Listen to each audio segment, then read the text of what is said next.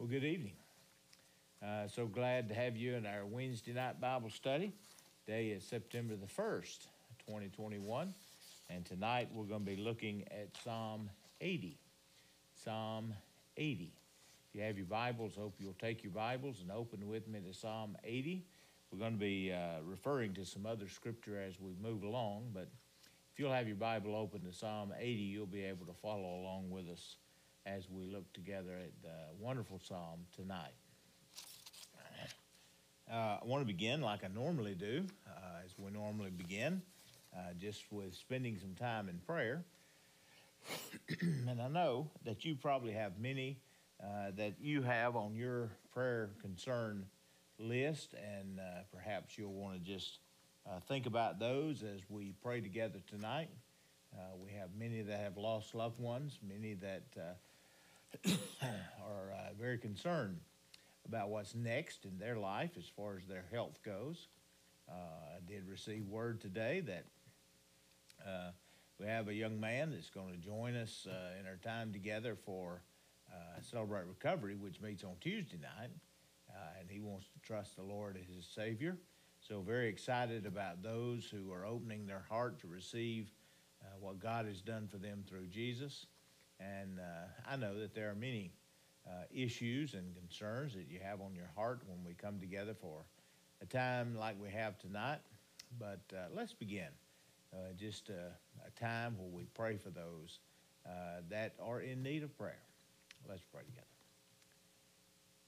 Father, we stand in awe of your greatness and your love. We do pray that you'll be with each and every one that join us together tonight in this time of Bible study. We pray that as we open your word before us, that it will search our hearts and know our thoughts and will speak to us. Thank you for what your Spirit can do through the Word of God. And I just pray tonight your Spirit would be at work in all of our lives. And Father, help us to just be aware of the condition of our nation, the condition of our world. And I pray, Father, that we'll not be looking around us at other people, but that we will look in our own heart and see what is the condition of our faith, what is the condition of the world in which we live. I heard a man today say, draw a circle around yourself and no more than 6 feet away. What is the condition of the people that would be in that circle?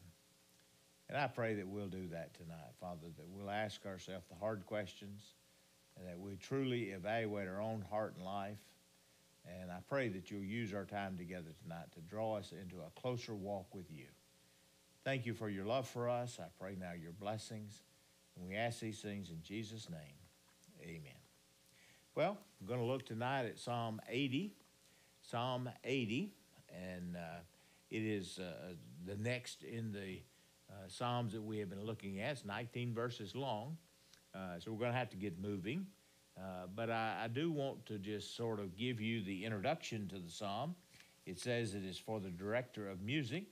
It is to be sung to the tune, The Lilies of the Covenant. And it is a psalm of Asaph, and it has a title in and of itself as being a psalm. You may or may not be aware that back in the book of Numbers, there is what is called a Levitical blessing. It would be the blessing that Aaron pronounced upon the Levitical priesthood. And you probably know this, whether you knew it by that name or that designation. But Numbers 6, verse 23, the Bible says, tell Aaron and his son, this is how you are to bless the Israelites. You are to say to them, the Lord bless you and keep you. The Lord make his face to shine upon you. The Lord be gracious to you. And the Lord turn his face toward you and give you peace. The psalm that we have before us tonight, Psalm 80, is a psalm that is built somewhat upon this blessing. Now you need to know it is a psalm written in the dust of devastation. Psalm 80 is a psalm of lament. But it is a psalm in which this passage of Scripture is front and center in the eyes of the psalmist, because at least 4 different times in this passage, he uses a part of this blessing to call upon the Lord. And he's asking God to turn his face back to the people of God. It seems as though God has looked away. God has taken his hand off of the people of God, and no longer are they being blessed as they once were. But now the nation just stands in absolute devastation. A good idea of thinking of when this psalm may have been written, or a time that this psalm is referring to, would be 722 BC, when the northern kingdom is falling. It has not completely failed yet. Many believe that possibly this psalm was written by someone in the southern kingdom, and they would be praying for the nation of Israel, praying for the people of God in the north, as it seems as though they're going to fall at any moment. But anyway, let me just dive right in, give you an idea of what the psalm is about. Really, it comes to us in four different parts. Verses 1 through 3 really have the initial cry as they cry out to the Lord, asking God to deliver them, but that deliverance is not going to come.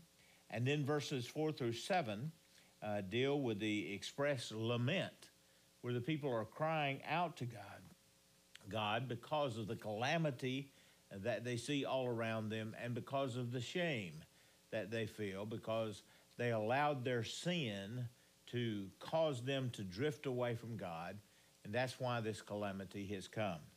Then verses 8 and following, at least down to verse 14, express God's dealing with Israel, and really he uses the image of a vine. How at one time the vine had been an extremely fruitful vine, had been a very pleasant vine, but all of a sudden now the vine, it's as though it has been plucked up from its roots, and watching the vine withering and die. And that's what the nation feels like as they are seeing the calamity around them and experiencing the calamity and the shame that comes from knowing that their sin is what has caused all of the destruction. And then the final section continues with a description of the destruction that they see, but at the same time, they also begin to cry out to the Lord that God will bless them and that God will help them in the midst of their devastation. Once again, the first opening verses, verses 1 through 3, deal with the initial cry to the Lord for deliverance. And so we begin with verse 1. Hear, O shepherd of Israel, you who lead Joseph like a flock, you who sit enthroned between the cherubim, shine forth before Ephraim, Benjamin, and Manasseh. Awaken your might, come and save us. Now, the names Ephraim and Manasseh may be familiar to you. If you remember, Joseph had two sons, and he named them Ephraim and Manasseh. Well, they become tribes in Israel, and they now are being referred to in the midst of this psalm. In the middle, you see that Benjamin is mentioned, and I would remind you that Joseph and Benjamin were sons of the wife that Jacob loved, and so they're using these as reference to hopefully call upon God and remember the special love that he had for the nation. And you hear in this psalm that he's wanting God to awaken himself. The nation is in devastation and they need for God to just be awake and be aware of what's going on. In verse number 3, we have the reference to number 6 there that I mentioned a moment ago. And you'll see that verse 3 is repeated in verse 7 and also verse 14, and then again in verse 19. That is why I say that this psalm is built upon the blessing that you see in number 6. They really are hoping in the midst of the devastation that God will once again turn his face to them, that God will look with favor upon them, and that he will bless them just as the Levitical blessing had been instructed to pray over the people. Now the people are crying out that God will indeed bless them. Verse number 3, restore us, O God, make your face shine upon us, that we may be saved. And so they recognize that God is the only source of salvation. It's sad that things had to get so bad before the nation actually realizes this, but this is the way things happen. When things are good, we tend to think we don't need God, but it's when things go bad, suddenly we realize we do need God, and that's when sometimes, if we're not careful, all hope is gone. Verse number 4 begins with, tells us about the time where the nation is lamenting over the calamity and over the shame that they feel because the calamity has happened to this place that God had blessed and was so special in the eyes of God. Listen to verse number 4. O Lord God Almighty, how long will your anger smolder against the prayers? How long will your anger smolder against the prayers of your people? You have fed them with the bread of tears. You can imagine that, the people, they have what food they have before them that they really don't even want. They're so emotional. And so it really seems that the only thing they have to eat is the tears that they are shedding.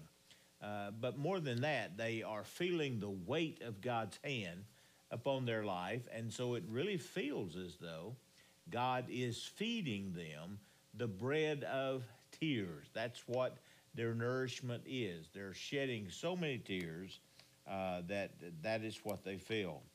You have fed them with the bread of tears.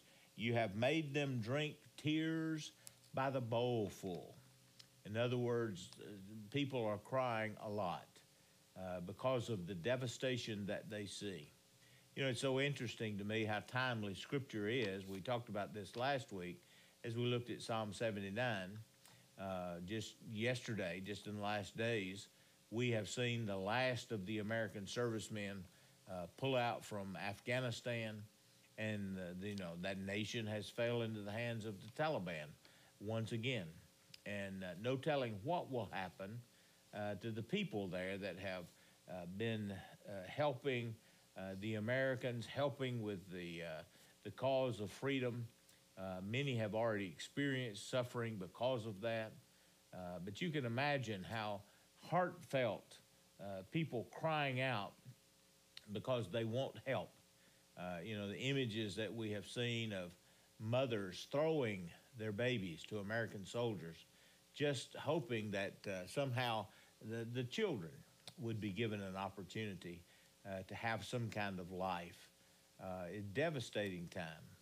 And that's very much what this psalmist is expressing here. You fed us with the bread of tears. We have drank our tears by the bowl full, the psalmist would say. Verse number 5. Verse number 6, I'm sorry. You have made us the source of contentment to our neighbors. All of our enemies mock us. And then once again, we have that Levitical blessing where the people are crying out that God would indeed turn his face back to them and bless them once again. Listen to verse 7. Restore us, O God Almighty. Make your face shine upon us that we may be saved. Then in verse number 8, we find where the writer of the psalm begins to talk about this as the image of a vine.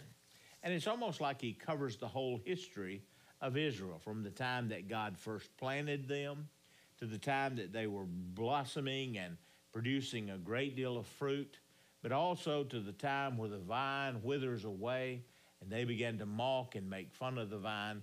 You'll see it if we read along in verse number 8. Verse number 8, you brought us out, you brought a vine out of Egypt.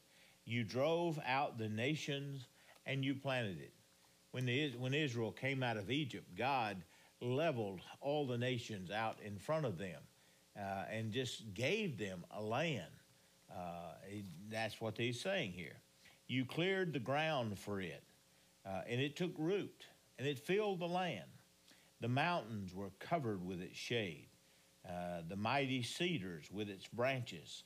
It sent out boughs to the sea. It shoots as far as the river. What you see is a blossoming vine that is doing everything that the one who planted it wanted it to do. It covered the land, even the mountains could rest under the shade of the vine. Very much everything God wanted it to do, Israel was doing. But then they began to turn against God. Verse number 12, why have you broken down its walls? And so that all who pass by pick its grapes. Israel being a fruitful nation, producing fruit for the glory of God. But now all the nations are the ones picking the fruit, and they're hostile, they're vicious and mean to the people. Boars from the forest ravage it. Instead of allowing grapes to be eaten by people, it seems as though the wild animals, even boars, the wild hogs, have entered into the garden and are picking the fruit. And you can imagine pigs in a vineyard, how devastating that would be. Well, that's exactly the image that the psalmist is wanting to get for us. Boars from the forest ravage it. The creatures of the field feed on it. Return to us, O God Almighty. Look down from heaven and see. Watch over this vine. The root your right hand has planted. The son you have raised up for yourself. Now, the end of verse number 15 lets us know that he's not talking about a vine. He's actually talking about a people. And he refers to Israel here as your son, your child, this child you gave birth to. Why has this devastation happened? Well, in verse number 16 and following, we find where he gets to the final section where he just continues on with the description of destruction. But notice, if you will, this psalm is written from a stance of faith. Even in the midst of devastation, the psalmist understands our only hope is with God. You know, sometimes when things begin to get bad for us, we begin thinking about what can we do now? Where can we turn now? The psalmist would never do that. The psalmist realizes even though all hope is lost, even though it seems as though there's nowhere else to turn, we're going to keep crying out to God. Our faith is in God.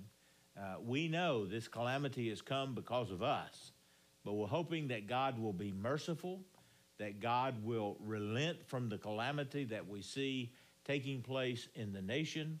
And so we're making our cry to him. Look, if you would, at verse number 16. Your vine is cut down. It is burned with fire. At your rebuke, your people perish. Let your hand rest on the man at your right hand. The Son of Man you have raised up for yourself. Then we will not turn away from you. Revive us, and we will call upon your name. God, if you will get us out of this dust, if you'll revive this nation, our commitment is that we will call upon you. And once again, he closes by reminding us that he's crying out to God, restore us, O Lord God Almighty, make your face shine upon us, then we will be saved. Now, one of the things that this psalm does is helps us realize that if we're not careful, you know, this can be any nation. It can be any people. People who once were a mighty nation, once who had a great faith in God, that faith can slowly begin to grow dim. And when it does, calamity is on its way. And folks, I want to tell you, it can happen to any nation on the face of the earth. It can even happen to America. It can happen in the church. Matter of fact, the estimates are that about 4,000 churches close every single year in the United States. Since 1950, it is estimated that there are 1/3 fewer churches now than there was in the 1950s. Now, this doesn't mean that God is not doing things. There are some great churches in the world today, Matter of fact, there are some large churches. We have churches today larger than any churches we've known in the history of the world, and not just a few of them. I mean, there are countless churches that are growing by leaps and bounds. But on a whole, there are fewer Christians in the United States now than there has been since the 1950s. And we need to recognize that the church is withering away. I remember one day I was with a friend of mine, and we were sort of riding out through the country, and I noticed a building. It was a beautiful church building. I mean, the grounds were nice and kept, and I just mentioned to him what a beautiful building that was. A beautiful church, lovely setting for a church, and I just mentioned how beautiful it was. And he said they've not had church in that building, and he mentioned about 5 years at that time. This was a couple of years ago when we were making our ride through the country. But I just thought, wow, there's a building that once a vital church had met, but now it's closed its doors, and it's just a pretty scene out in the country. I did my graduate studies in Boston, well, north of Boston, actually. But north of Boston is some beautiful churches. And there was one church in Ipswich, Massachusetts. I mean, it's one of those old white country churches where the steeple seems to touch the clouds. It's so high up in the air. But I used to talk about that church every time we would drive by it. And people would say that's not near the church that it used to be. And that is the truth of so many churches in our world today. Folks, I want to tell you, it's very scary when we think about what is happening to faith in America. And if we're not careful, the devastation that we read about in Psalm 80 could be the devastation we see in America if we just continue to drift away from God. Now, what does that mean for people? Does that mean we start screaming at people to wake up and get back where they need to be? Well, I hope that's not what it takes for you.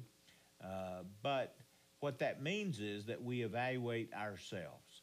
What is the condition of my faith? What am I doing in my personal walk with God? How am I living out the faith that God would have me to live out? Do I have a personal relationship with the Word of God, and am I reading it on a regular basis? And the things that I read there, am I putting those things to practice in my life?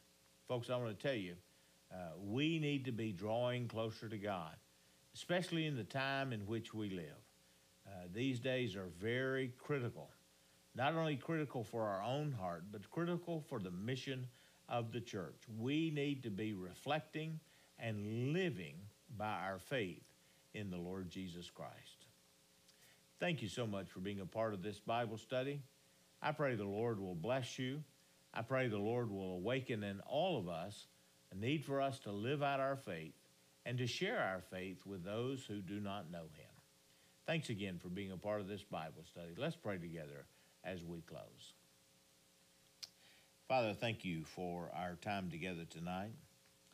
Thank you for the words of Psalm 80. And Lord, as we just think about what that it must have been like to live in the days in which this psalm was writing about, I pray that we would never have to see those days in our own life. But Father, the words of this psalm, I pray that it'll shake our hearts and awaken us so that we will be very much aware of our relationship with you and be very much aware of the fact that you care about the condition of our lives. And I pray, Father, that we will awaken ourselves and draw close to you and live by the faith that we talk about each and every day of our life. Help us now, Father, for we give you thanks for your word, and we pray these things in Jesus' precious name. Amen.